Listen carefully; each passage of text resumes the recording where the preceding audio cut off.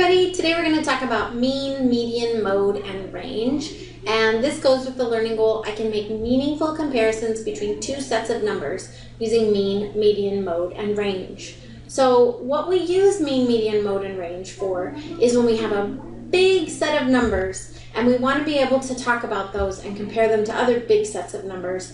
If you use mean, median, mode, and range, those can take a whole set of numbers and boil it down to just one number, and it helps us to make comparisons. They all mean different things, so they tell you different things about a set of numbers, but they're all useful in comparing large sets of numbers. So we're just going to kind of go through and take each one of those four things, and then we have one other vocabulary term that you should include in your notes as well. And so we're just going to go through and talk about how to do each one of these. So what is mean? Mean, a lot of times we'll use the word average to mean the same thing. And the way that we find mean is by adding up a set of numbers, so the sum of a set of numbers divided by the number of numbers. So down here I have a collection of numbers. Someone did a survey. They asked 20 students in school how many times every day do they go and get a drink from the drinking fountain. And so these numbers right here are everybody's responses, those 20 students' responses. So if I want to find the mean, I'm going to go through, I'm going to add up all of those numbers, and then I'm going to divide by the number of numbers, which would be 20. So let's see what that would look like. So down here, you can see that I have the sum of all of those numbers. So I'm adding up every single one of those numbers, and then I'm dividing that by 20. So now I need to think through what is the sum of all of those numbers. So I have to add them up. So I'm going to do that now. I would probably, if you're calculating mean, use a calculator. So it's okay to use a calculator in this case. So I don't have to add 0 because that's not going to change my sum. I'll do 1 plus 1. So I went ahead and added that twice on my calculator just to make sure, and I ended up with a sum of 73. So the sum ends up being 73 divided by 20, and again, I would use a calculator for that. So my mean is 3.65, mean or average. So on average, people are going to the drinking fountain about 3.65 times a day. Now, obviously, no one person can go 0.65 times. So my average is between 3 and 4 times of getting a drink, with it being a little bit closer to 4 times of getting a drink every day. Now, if you look at this group of data that I have right here, I have something present in this group of data called an outlier. An outlier is a data item that's either much higher or much lower than the other items in the data set. And usually it should kind of stick out as saying, oh my gosh, that number is different from the other group of numbers. So if I look here, you can see that 20 is much higher than the other numbers in the set. All the other numbers in the set, the highest one is 5. They range between 0 and 5. And then we have this number 20 that really sticks out. When you use mean and you have an outlier, your mean gets thrown off. So in other words, it changes the mean enough that it makes it less useful. When you have an outlier in your data, you need to think about other ways of describing the data other than mean. So that can be a problem with mean. You don't necessarily want to describe a set of numbers using the mean if there's an outlier present in that set of data. So in this case, the mean that we got, which was 3.65, was thrown off by the fact that we have that 20 there. That's an outlier. And so we want to look at other types of ways of describing this set of data as well. Another thing that we can look at when we want to describe a set of data is the median. Median is the very middle value of a set of numbers when the data are arranged in numerical order. In other words, I arrange all my numbers in order.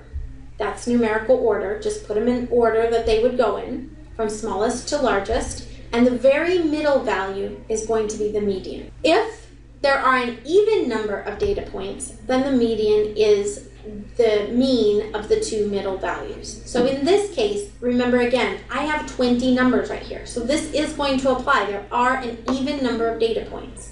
So let's first go through and put these in order, and then we'll see what that looks like when we try to find the middle number. So you can see I've gone through and written out this whole set of numbers in order from smallest to largest. And I crossed them off as I went along so that I could keep track and make sure that I have them all listed out there. So now what I'm going to do is I'm just going to go through and I'm going to cross off the smallest and the largest number and keep going until I get to the middle. So I'm just going to keep crossing off smallest, largest, okay?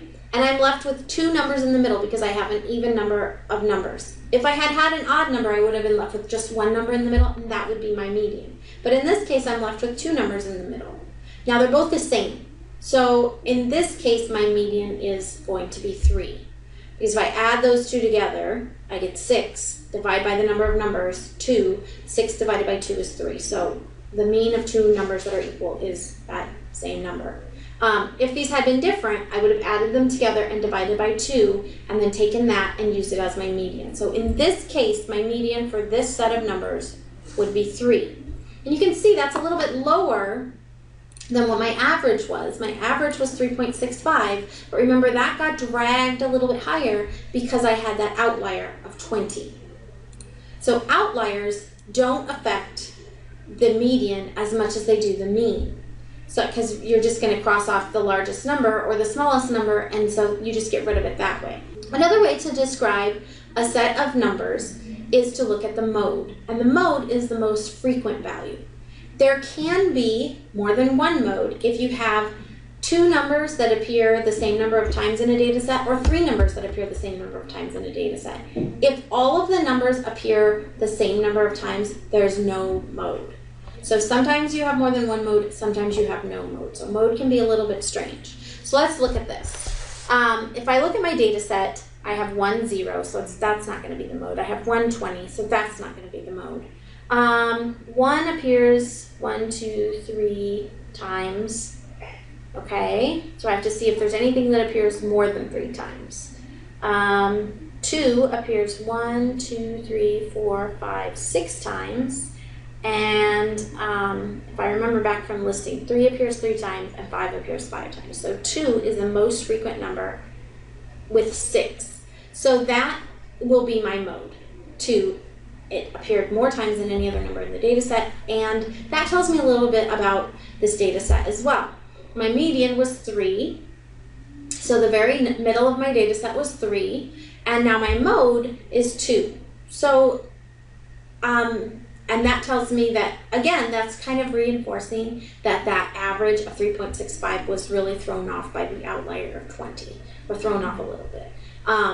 So the most frequent number of times that people go and get a drink from the drinking fountain would be 2. Another thing we can look at when we look at a data set is range. And range is just the difference between the greatest and least values. To find difference, remember, difference tells you that you're going to be subtracting. Difference means the answer to a subtraction problem. So I'm going to take the greatest number and subtract the least, the smallest number, and that will give me the range. So again, we remember that 20 is our outlier, that's the very biggest one, and 0 is our smallest number. So I would just do 20 minus 0, and so I have a range here of 20. So that means my numbers are spreading anywhere along this range that's 20 numbers big. The range also is kind of thrown off by the outlier. If I got rid of that outlier, my range would be anywhere from 0 to 5. So I would do 5 minus 0. And you can see my range would be a lot smaller. There would just be a range of 5. So range can also be thrown off by the outliers. So here are your 2 questions for today. Please pause the video now and go ahead and answer those questions.